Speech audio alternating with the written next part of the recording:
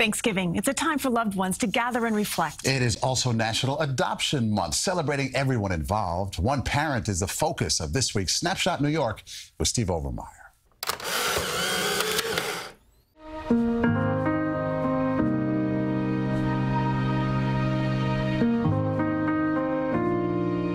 What I hope people will see when they see us is that family can be anybody. He didn't choose their names, but he did choose them. Everybody here is a work in progress, including me. Guy Bryant is a foster parent. He's fostered 50 kids. There's so many kids out here that have nowhere to go and nobody to call family. It's inconceivable to me. Everybody should have somebody that they could call family, even if they're not biologically connected. Every Wednesday, the Bryant family goes out to eat. Their top choice is barbecue. My motto is, if you feed me, you love me, and that's how most of my kids feel.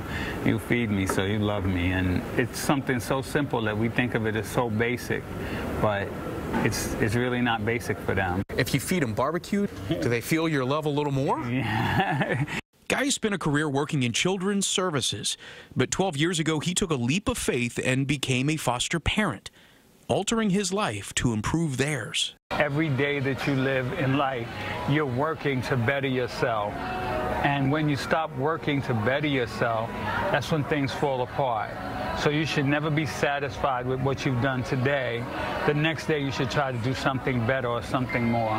Currently living in Guy's home, Romario and Greg are both 21.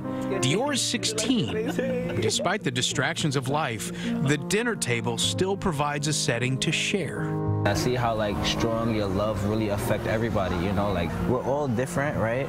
And it's this group, it could have been anybody sitting at this table. It's a beautiful thing to see how we just coexist with each other. Family to me is someone you can lean back on, like a support system. Just be yourself and then you won't be judged, because that's what a family is like. It's a team. So that's how I feel. It's about love. Family is who you could come to, who you're around every day, the type of energy that's surrounded by you, what pushes you, they embrace you to do the right thing every day. Each foster child has a tragedy they're overcoming. It's not enough just to take someone out of their bad environment. The change in their life begins with how they're perceived. I embrace you waking up every day first thing in the morning and grinding, you know? And I'm all right, I have to reciprocate that energy, you know? I feel like I have a strong purpose now too. My part is really small. My part is to feed you, care for you, and nurture you so that you can be that person that's stuck inside.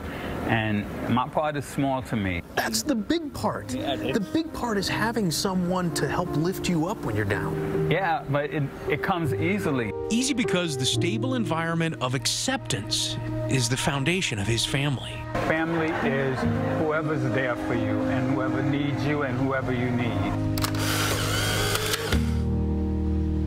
A real-life angel. Wow. I love how he said, one of the boys said that family is a team. Yeah. I like that. Yeah, and Different. it comes easy to him right there. This year, the New York Administration for Children's Services helped to increase the number of foster homes by 50%. And if you'd like to find out more about becoming a foster parent, find a link at cbsnewyork.com.